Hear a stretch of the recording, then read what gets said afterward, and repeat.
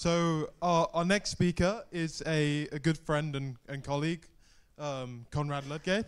He's a senior engineer at TrueLayer.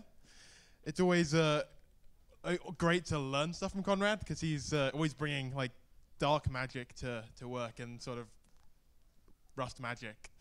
So please give a warm hand for Conrad.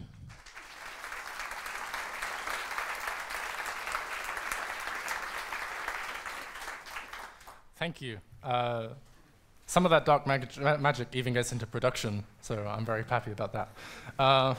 So, had an intro from Ethan, but I'll do it again. I'm Conrad, senior engineer at TrueLayer. There's a lot of us here, so if you're interested in what we do, you can find one of us. There's our logo. There's a few people here with logos. And I'm a bit of a nerd. I think these guys here would say probably a bit more than that. But and I am latest obsessed with Rust, specifically async, which is, quite applicable. And it's nice to see so many people here today, a packed room. Async Rust is a super interesting area.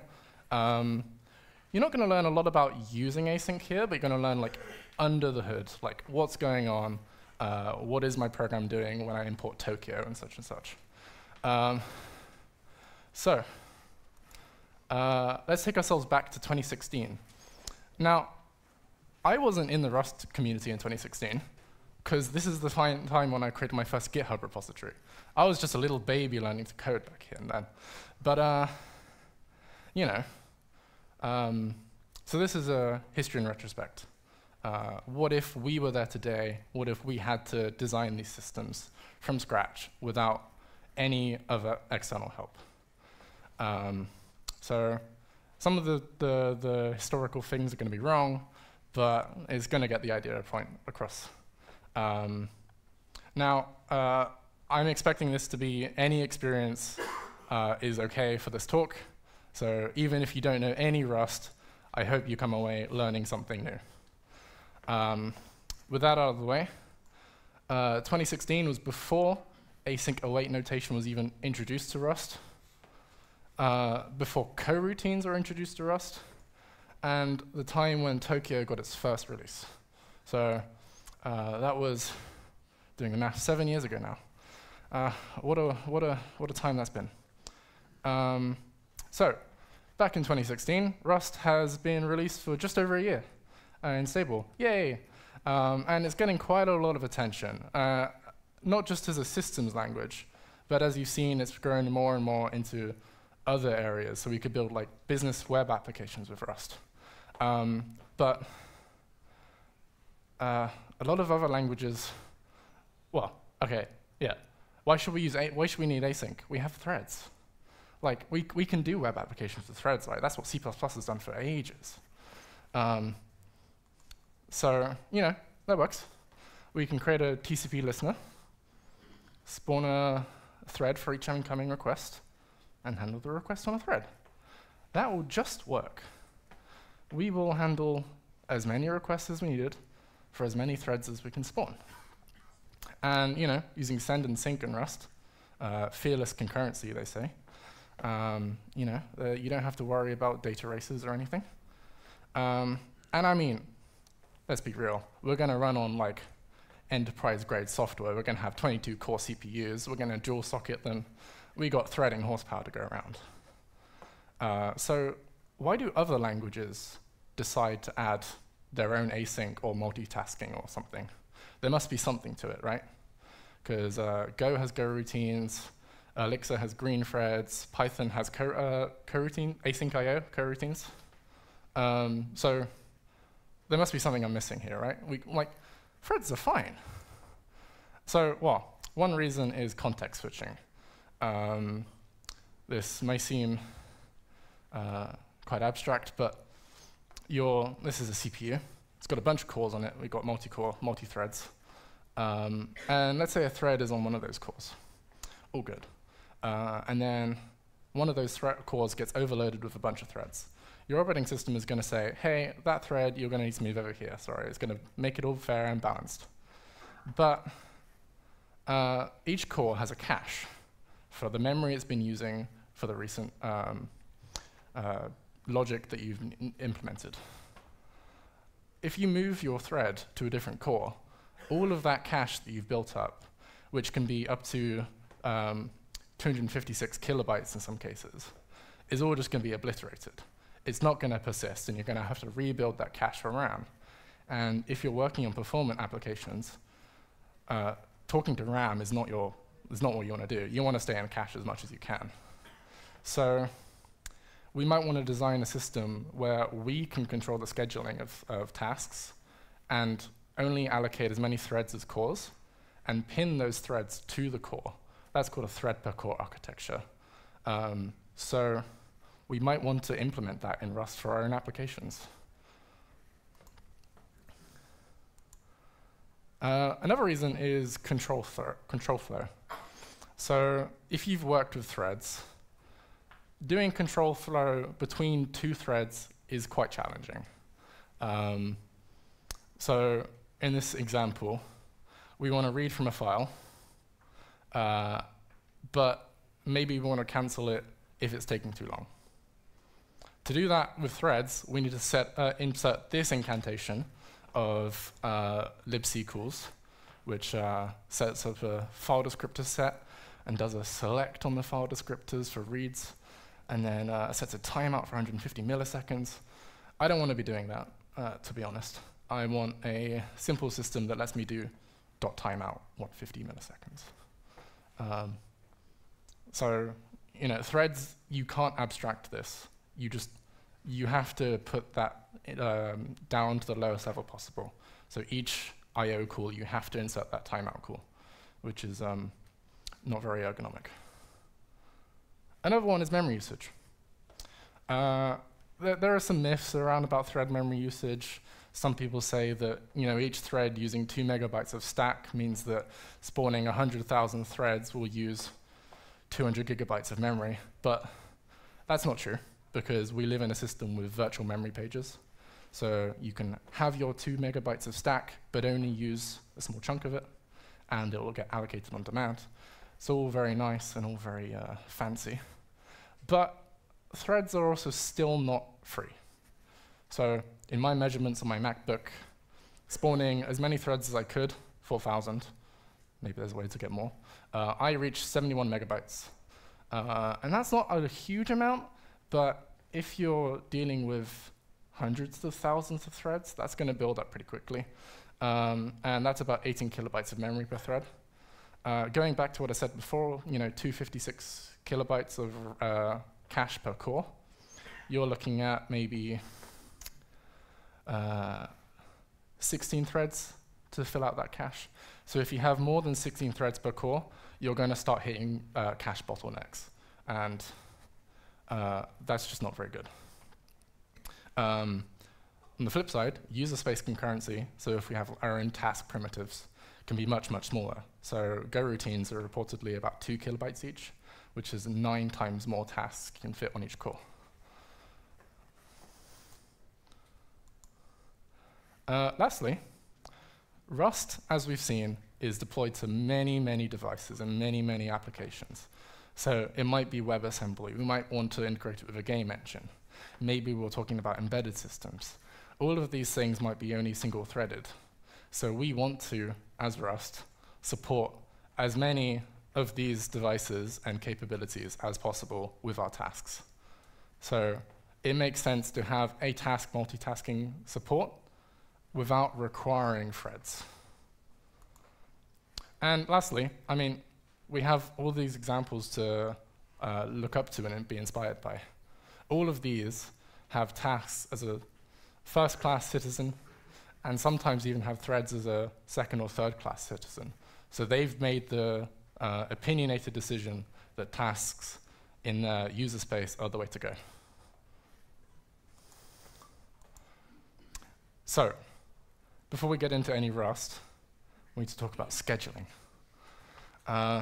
So we have a bunch of tasks, and we have a bunch of workers. How do we get those tasks to run? That's a good question. So we have our workers. Those are the lines down. We have some tasks. And And the scheduler's job is to decide which tasks run on which workers. And a scheduler is concerned with a few metrics.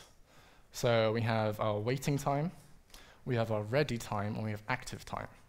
So active means the CPU is running actual code, the task is running actual code on the CPU. The ready time is the task is ready to make progress, but is not yet making progress. And the waiting time means the task is waiting for something else to finish.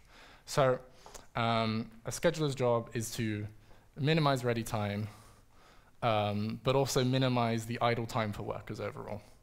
But as we discussed before, cache, it should not come at the compromise of moving something to another worker if unnecessary. So the simplest way to design a scheduler is with cooperative scheduling. And all of these languages you see use that, and it's a very sensible system. So we have our tasks on our worker, and this big box on the side is our scheduler. So we might tell our worker to run a task, and when that task has decided it's done, it will yield, and it will let the scheduler decide what to run next. So all the tasks have to cooperate. They have to decide that they should give up the access of the worker to another task. And this is very simple, and it models our control flow nicely because we can call in and then return. But there's downsides to cooperative scheduling. Windows and Mac, about 15 years ago, maybe longer, they used to use cooperative scheduling. This was fine, but back in the days of, let's say, single or dual core CPUs, and you running Photoshop, and you save a file, and Photoshop expectedly crashes, as it does, that's never gonna yield the control back to the CPU. So that thread is gonna stay running and never let any other work run. So it wasn't uncommon for those computers to just absolutely crash because one program decided to crash, and there's nothing you can do about that. So there is a solution, which is, well, crash, no longer yields, no tasks run. Preemptive scheduling. Preemptive scheduling is cool, but complicated. So it's the scheduler's decision that a task should stop. So the scheduler decides, no, that task is taking a little bit too long. I want to let some other tasks run because there's tasks building up in the queue.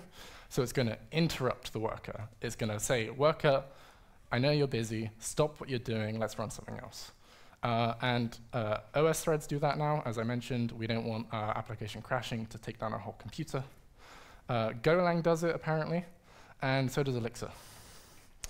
Now, this is good, but it's a quite aggressive action. So the way Go does it is with this wonderful assembly. I have removed quite a lot of the code to make it fit on screen. But essentially, because the CPU is doing work, there is going to be stuff in the registers. There's going to be stuff already in progress. The instructions are already in the middle of being executed. So we need to save that state somewhere. So the first bits here are all just moving what's currently in the registers into the stack. Then it's going to call this async preempt function inside. Async preempt 2, very creatively named. No judgments. And that's just going to check if there's another Go routine that can replace the current Go routine. And it's going to save the stack memory to the Go routine's memory, and it's going to run that instead. If there's no other Go routines, it returns and it pops everything back off the stack and continues running. But yeah, this is quite a complicated and convoluted setup. It requires all the threads to set up signal handlers. And it's sometimes not even actually memory safe. So Go does a lot of checks beforehand to make sure that a Go routine that's being preempted is okay to be preempted. This is not all easy. So sometimes it falls back to cooperative scheduling anyway. So that being said, I think for now, let's go with cooperative scheduling for Rust. I think it's the simplest, it's the easiest to be memory safe, and it models the control flow quite nicely. So we're going to go with the model of coroutines, which model to the idea of the cooperative sketching quite nicely. So we might have a state for our coroutine that's completed or yielded. So if it's completed, our coroutine is done and it's got a value ready. If it's yielding, it's decided it's going to cooperate and give some time away to another task. And that can be modeled with our trait very easily. There's an output, and there's a resume function. So resume is going to actually run the active CPU time, and it's going to return either yield or complete. So let's finally touch on async. So we actually gained some rust. So back in 2016, they hadn't actually got a syntax yet, but let's retroactively add the syntax. So we have 3 async functions. Age and name, you can imagine them doing something a bit more complex, but for now they just return directly, so they're not actually doing any async. But let's pretend they are for the case of response. So response is doing 2 things, three things. It's awaiting the name, it's awaiting the age, and then it's going to do some other processing afterwards with that data.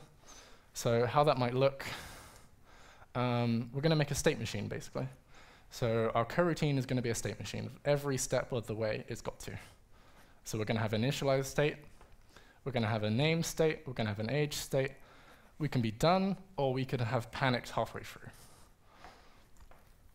So we implement the boilerplate, we implement coroutine response, it's going to return a string, and then we set our response function to return our coroutine and initialize. Very simple. So in that resume function, we're going to have a loop and a match statement, and this is going to build our state machine. If we call resume on done or panic, well, that doesn't make sense, so we're just going to panic anyway. And we're going to do a mem replace here to set panic. So basically, we want the ownership of the data inside to use it temporarily. We're going to replace it with the panic state. So if we panic, we won't fill back the state, so it will be marked as panic. Bit of boilerplate. But anyway, the core logic is actually going to be in this section here, the init, the name, and the age parts.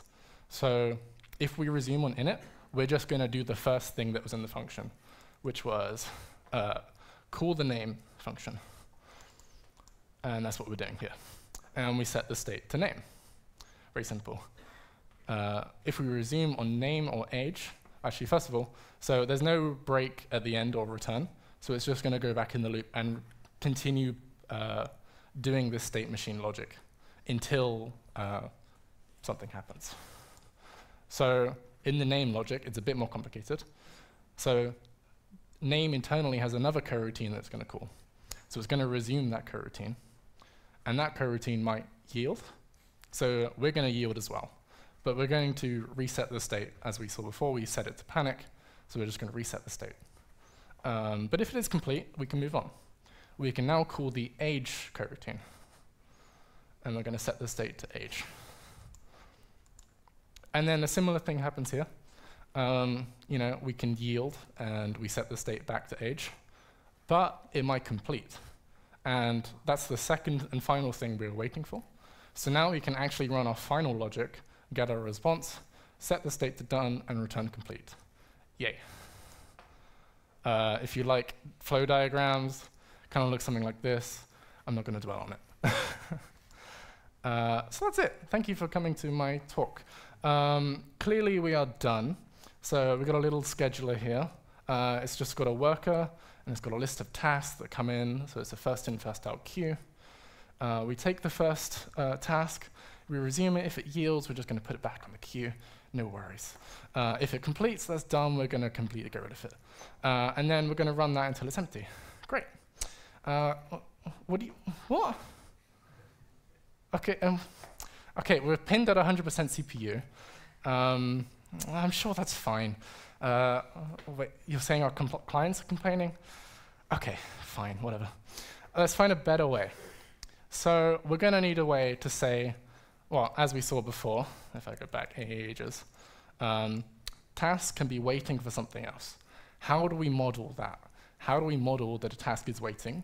And how do we model that it needs to be ready and signal that it can be resumed? So we're going to use parking to represent that. We can park a task much like we can park a thread. So if you don't know, in the OS, you can say a thread is parked, and the OS will probably not run that thread until you unpark it. It can wake up randomly, but let's pretend like that doesn't happen. So let's take a look at this simple sleep example. It's going to wait for a time and then wake up the task. So you've got a coroutine. We're now parking in this unpark type into the coroutine. And that's going to give us a mechanism to unpark the coroutine, funnily enough. So first of all, we check the time. If the current time is after the time we want to wake up, we will just wake up and say complete. But if it's not, then we want to register ourselves. So for now, we'll get onto it later. For now, we're just going to spawn a thread and have that sleep. And then when it finishes sleeping, it's going to call unpark. So that's going to kind of do the thing we want. So our task is going to pause, is going to be set to waiting and not ready. And then the other thread is going to unpark us. And then our scheduler will hopefully run us.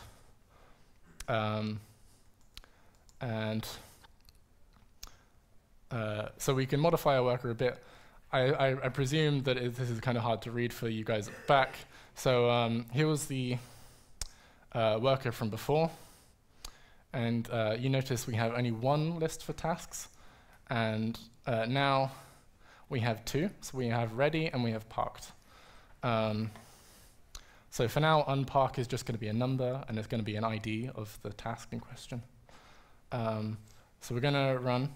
We're going to get the first task, and we're going to get a new task ID. This could just be an increment.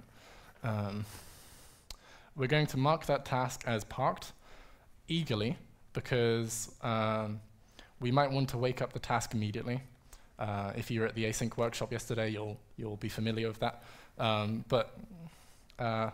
You know, there are reasons for that. So we set it there just to say, okay, we're running it, but you can wake us up if you want to. We're going to then resume our task. We're going to pull the coroutine with our new unpark type.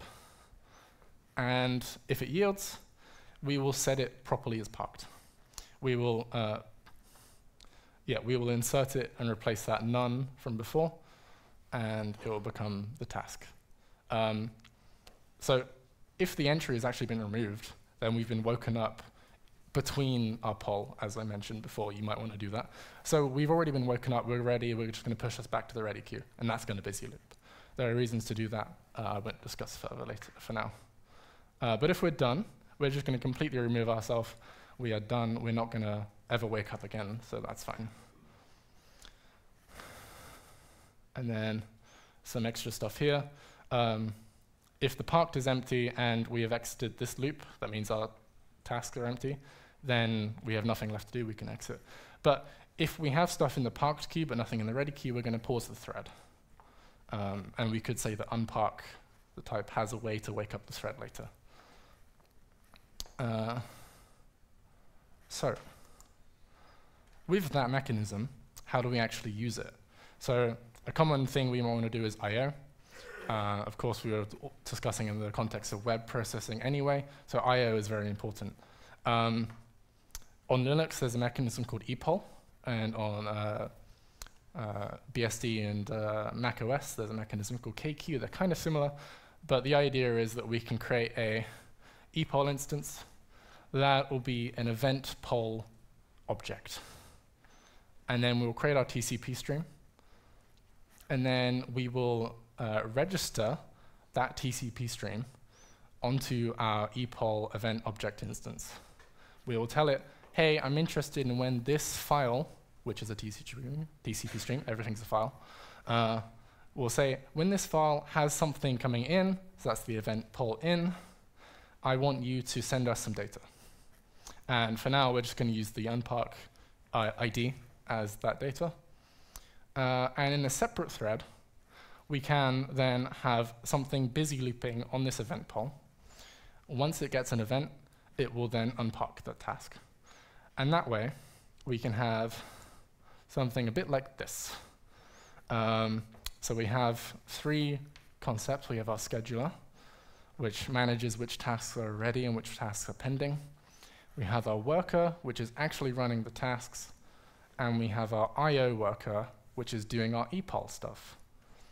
So this isn't doing anything fancy just now, but we have our worker running this red task, and then it's doing some I/O, and it's going to block.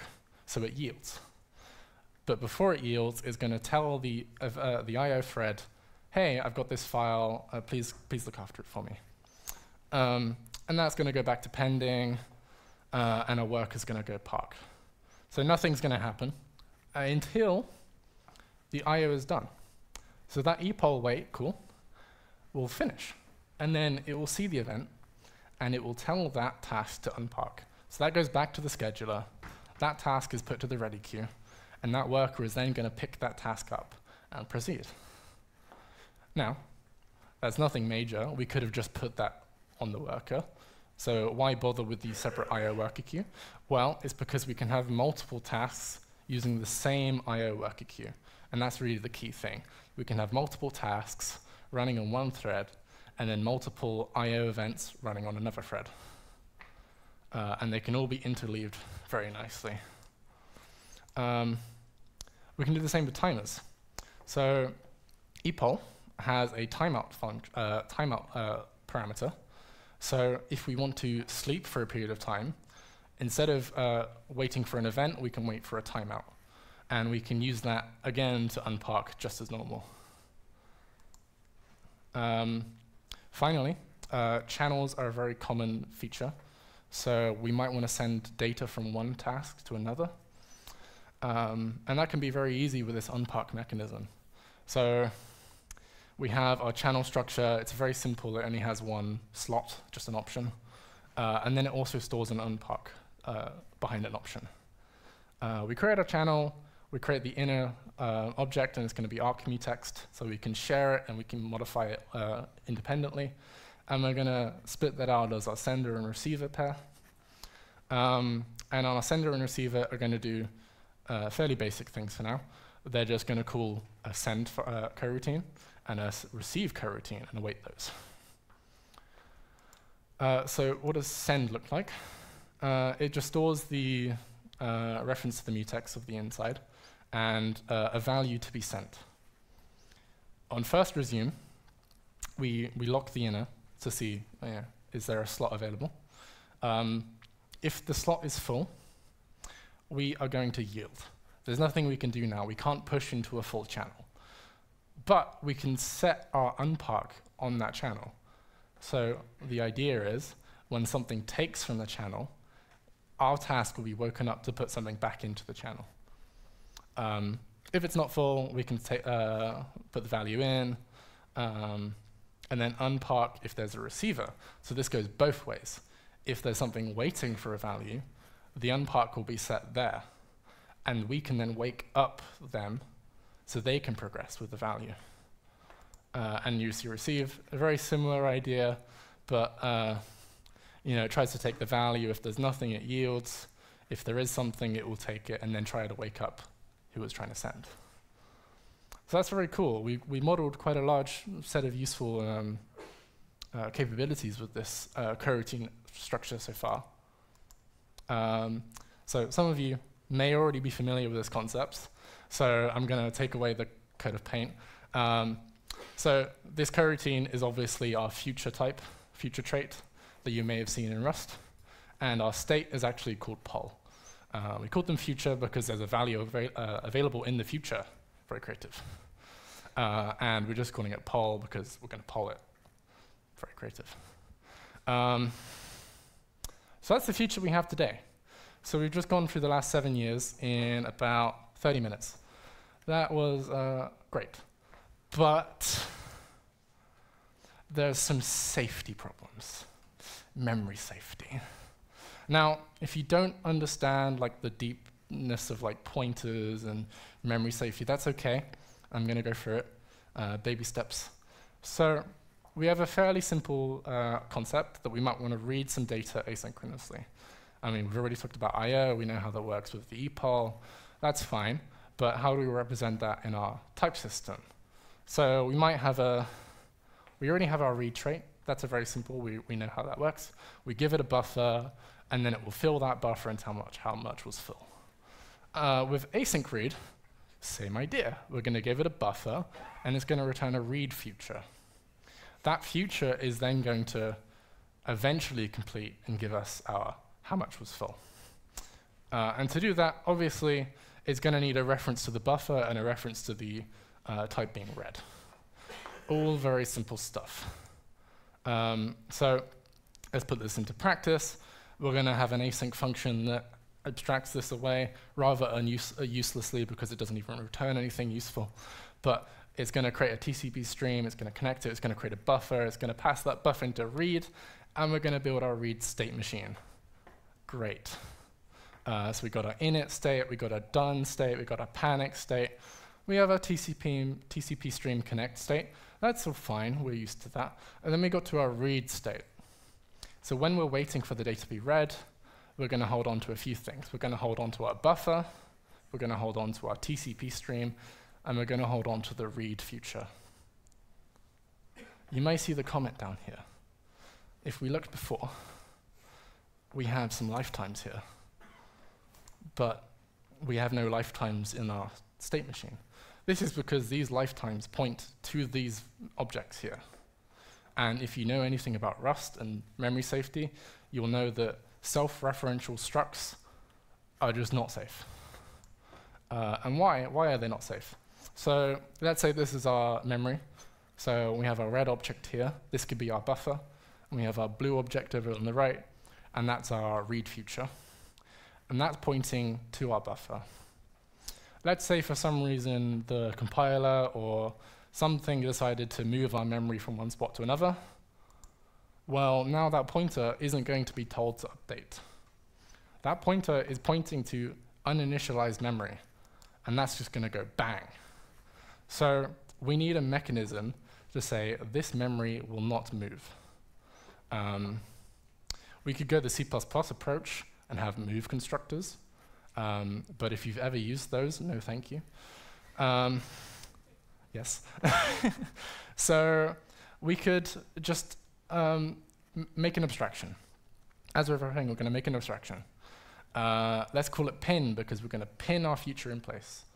And the mechanism we're going to do for that is very simple.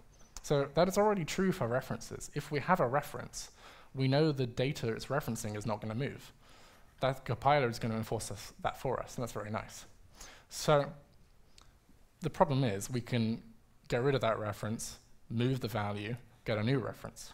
And that's all well and good, but our value is the self-referential reference. So that's what we're trying to avoid. We're trying to avoid creating the reference, destroying it, moving, creating a new reference. So we can use this type pin and make it unsafe to use. So constructing a pin is unsafe. So you can't construct it twice, is the concept. You can construct it once, that's okay. And once it's pinned, it must remain pinned. You're not allowed to move it and then construct a new pin. So we ensure there's only one constructed reference to that memory location, and it's not going to be constructed after it's moved. But we don't want to use unsafe all the time, so we can add a safe abstraction on top. So we know that if we box a type, it's going to be allocated on the heap, and we know that heap is not going to move. Nothing's ever going to move that. To do this, we need to change pin a little bit. So before, I just hard-coded it as a mutable reference. But we can be a bit fancy with our traits and use our deref mute trait. So if our p is a pointer and it implements deref mute, we can stuff that into our pin. And that way we can do stuff like pin box, which you may have seen. So this makes it safe to do because we know that the box will never move beneath us. So let's recap. We want to control schedule tasks ourselves. So we get better efficiency and allows us to cancel tasks much easier. We model the tasks as coroutines, which we call futures. And we poll those coroutines to make progress. By interleaving polling of coroutines, we can simulate concurrency. Now, we learned before, we don't poll repeatedly. Instead, we implement a mechanism for the tasks to wake themselves up, and then we poll them. And for the async to be safe, we need to allow self-referential data structures. And to do that, we provide a mechanism called pin. And now you know everything about async Rust. What's next for async Rust? There's a lot of stuff in the works. So if you're interested in any of this, join Zulip, the Rustlang Zulip. There's a stream called WG for working group, WG-async. And there's a lot of interesting stuff going on there. If any of the stuff I talked about here seemed intriguing to you and you want to learn even more, go there, read the topics. There's some really interesting stuff coming in the future. So, for instance, I haven't touched anything about async traits. Async traits are just not a thing we have yet. There's some nightly unstable features for async functions in traits, but there's still a lot of open questions there. So you can actually take part in this. We couldn't take part 7 years ago, but you can take part now. Async iterator is a trait we want. So some people might know that as stream, but it seems it's going to be called async iterator. So we might want to have some continuous data coming, but have it in an async way. Async read and write we saw before, but what's that going to look like when it gets into the standard library? Async functions and async closures, not even going to talk about that now because that's just a whole can of worms if you've dealt with anything like that. So there's concepts called structured concurrency. Rust can use structured concurrency, but it's currently not exactly a first-class citizen. If you use runtimes like Tokyo, they're all unstructured concurrency because it's just Tokyo spawn. But should we adopt structured concurrency more? Can we make it more ergonomic? Can we encourage people to use it more? Async drop. So, the drop functions, they're all synchronous, but we might want to do some cleanup that is asynchronous. How do we do that? We currently can't. That's a lot of questions right there. So, and then send and sync, we talked about, thread safety. So, but what about task safety? Is there a concept of task safety that we can do? Not currently yet, but if you've ever used a mutex, held it across an await boundary, and you've got a deadlock, you know what I'm talking about. Now, I went through very quickly, but we're almost at 40 minutes. So thank you all for listening.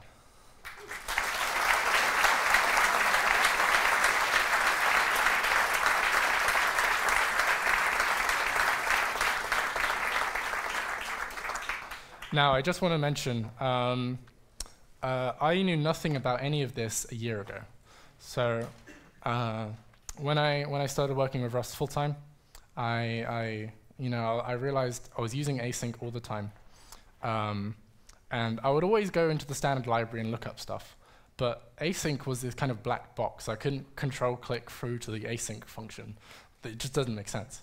So I had to look through a lot of blog posts. I read through pretty much all of the Tokyo source code, which is a nightmare. I recommend it to everyone if you have the patience.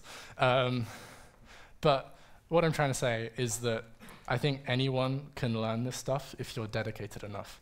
So if you're really curious and you want to find something to contribute to, I think anyone can pick this up and you can make a real difference to the language moving forward.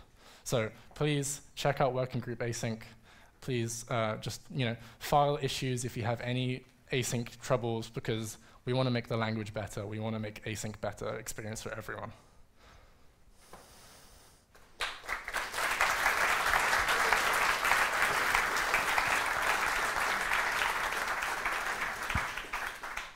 And now I think we can have some questions.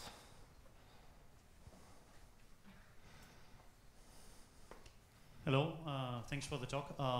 You said that some of the magic you showed us you are using in production, and I wonder, basically, if you can tell more a little bit of your production experience, and basically, do you use Tokyo or something else, and what's beyond Tokyo that you may need to do by hand and therefore improved like the quality of life of fellow developers. Yeah, sure. So we use Tokyo at TrueLayer pretty extensively. I don't think we've even considered using anything else. Tokyo is just the oldest and most mature of them, and it does just work. But it only provides very primitive concepts. So you just have your Tokyo spawn, and you have some basic TCP operations. So obviously you need to have abstraction on top of that, and you've got libraries like ActixWeb, Axum to do HTTP. We got Tonic to do gRPC. Those are all fairly integrated to do the Tokyo system as well. So on top of that, so you've got to provide the libraries for what requests you're going to handle in your web applications. So we've had to write a few of those in TrueLayer for stuff like AMQP, so RabbitMQ. So we have a whole currently proprietary stack. I'm getting nagged by a few people to try and make that open source. This is news to you guys at the front. But so that might be open source in future. I'm not making any promises for now. But yeah, so you have to build on top of the primitives. There are a lot of fully fledged frameworks for you, but you do have to pick and choose. The problem currently with the ecosystem is very split. So if you want to use, let's say, async standard runtime, it's quite difficult, because if you want to use the request library to make requests, that's Tokyo. If you don't have Tokyo compatibility, you cannot use async standard. And then you have to spawn an IO worker thread in the background. It's all very complicated. So that's currently a big problem. Did that answer your question? Great.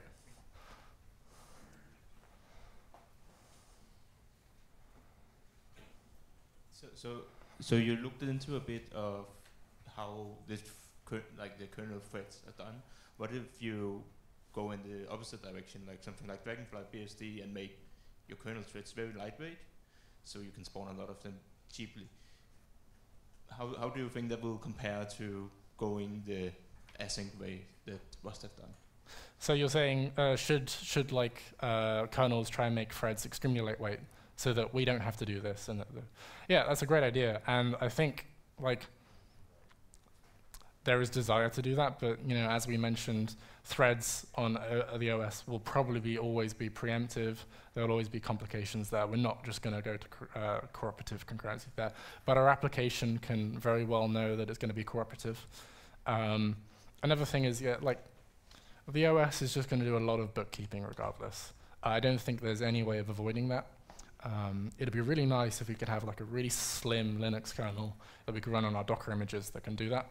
But with the thing of Docker is that you share the kernel underneath, so you're still going to have a very complex kernel running in your Kubernetes cluster. Yeah, I mean, it's a nice idea, but I think in practice it's quite troublesome. Yeah, thanks for the talk. You focus a lot on the kind of features themselves, but yeah, less on the scheduling, perhaps. And so I'm deeply locked into Tokyo in a project at the moment, and I'm finding that I would like to be able to kind of schedule tasks on different workers according to priority queues, stuff like that, or deadlines, maybe move to another worker. Have you had much experience with customizing the Tokyo scheduler, and do you have any tips for? Yeah, sure. So Tokyo has a nice capability called local set, which is basically you take the work stealing scheduler runtime that Tokyo does, and it turns it into a single threaded runtime. So you can spawn your own thread manually, set up a local set for that runtime, and then you can spawn tasks on that local set specifically. So on top of that, you can have your own distributor of tasks, and you can manually move tasks from one to the other. This is what ActixWeb does. So ActixWeb is notoriously thread per core. Not properly, because it doesn't. I don't think it does the thread pinning, but it's the kind of idea, and that way you don't have to worry about sync and send as much. But you can use local set to more control your workers.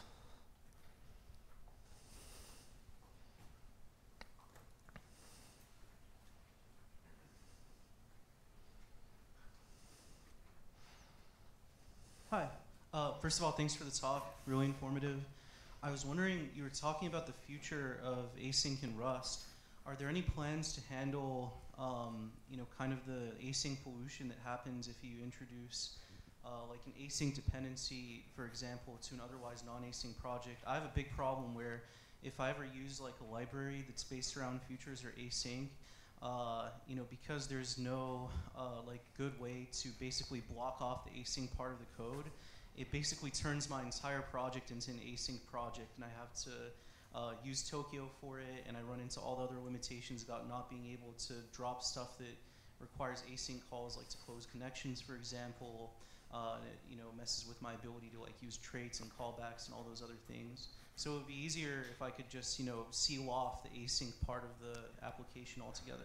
Yeah, you can actually do that. It takes a little bit of effort, but so Tokyo, you can create runtimes fairly cheaply. You can create a single-threaded runtime just for free, and then you can call block on, and then you can do that as low as you want. So as soon as you get to an async layer, you can just block on that async function, and that lets you sort of turn an async into a sync function.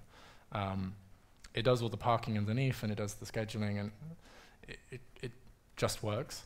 You might want to make the runtime more long-lived, so yes, it will be a bit intrusive. And the if you know the request library, you'll know that it has the spawn, it has the blocking module.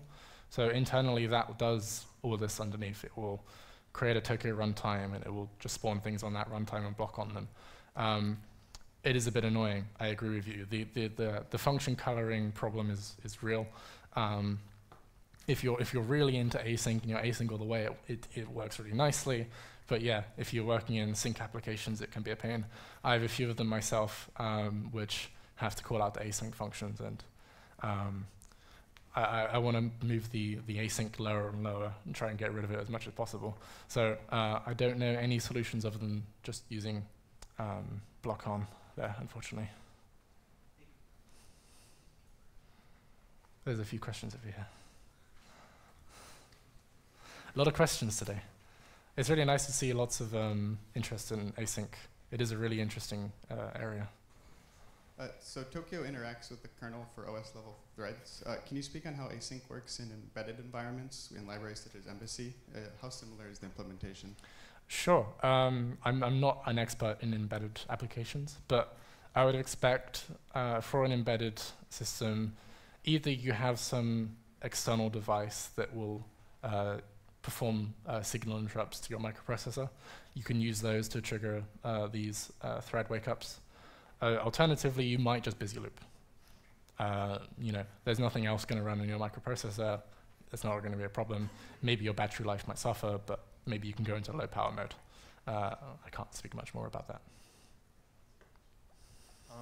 You mentioned earlier the performance issues with multiple threads Yep. on a single core.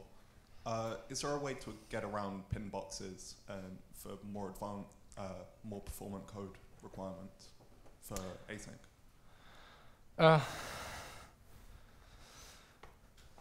Good question. Not sure if I have an answer for that directly. Yeah, I mean, tuning async and tuning threads is, like, I think probably PhD-worthy research. I don't think I'm qualified to answer.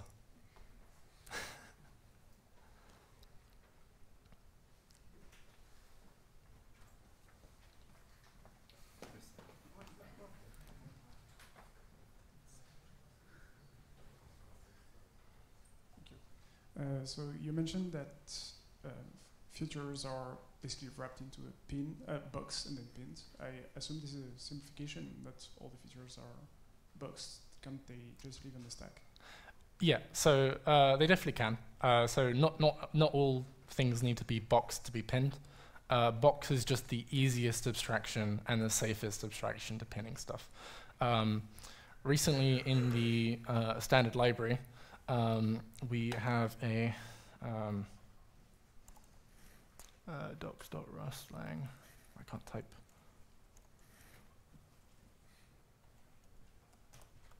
Let's go to docs. Oh, come on. I never remember what the docs are.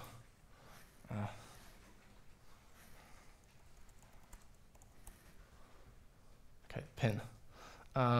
We will find a macro called pin.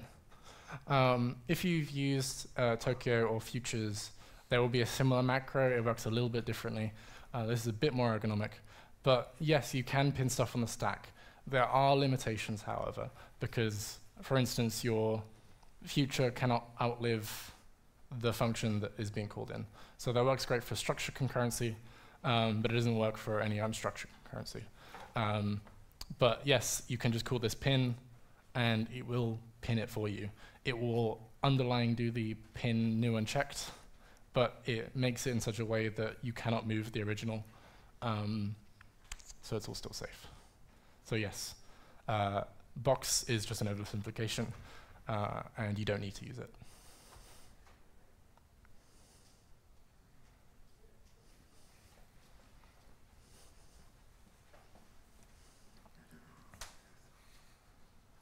Hi, great talk. Thanks. For that. So you mentioned that different libraries may depend on different async runtimes. Yeah. Do you think there's value in Rust having its own async runtime in the standard library?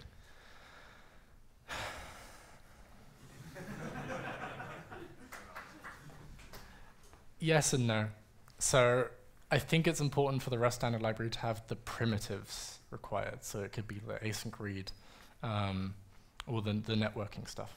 I think those are quite important so that the other runtimes can share them. I don't think there's a lot of value in the Rust itself having the runtime to do that, because it's you know, there are so many choices and so many reasons why you might want to choose one or the other, and there are even simpler packages that aren't in the language, which probably might make sense. Like people complain about not having a regex in the language. We've shoved off into a crate.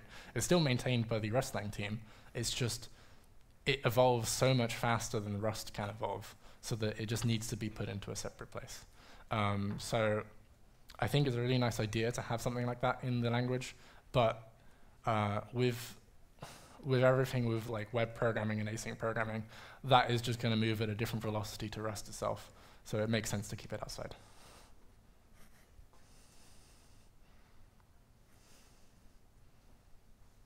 Any more questions?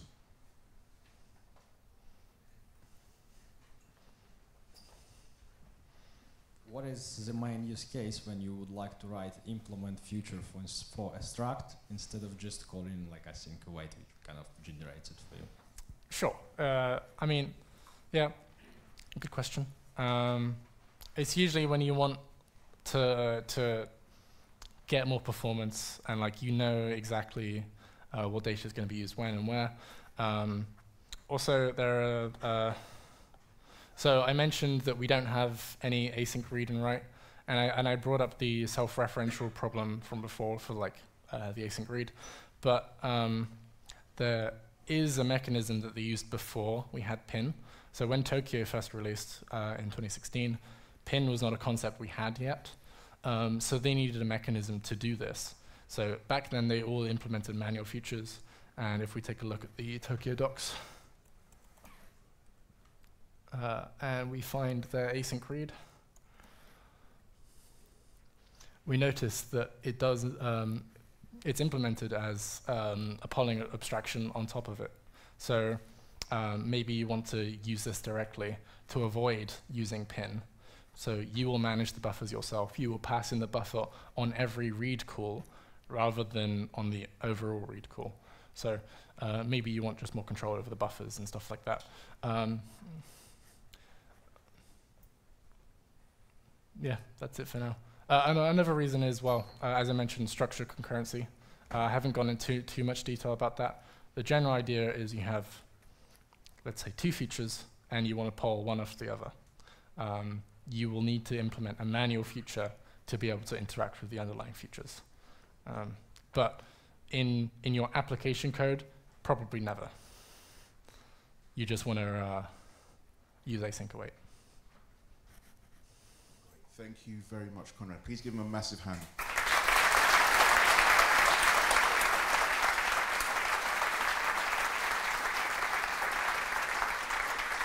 So you've shared your socials, you've shared where people can find you and interact with you and everything else. Yeah, you can find me Conrad Ludgate on Twitter. And you'll also find me on the Rust community Discord. I'm there a lot. I've had a few people come up to me, and that's very nice. Thank you. Great. Just 2 points. We're going to break for lunch in like 5 minutes. And there's going to be a massive social after the conference day. So when all the talks are done, after the last keynote, we're going to get really drunk. It's going to be DJs. There's going to be lots of drinks and food and everything else.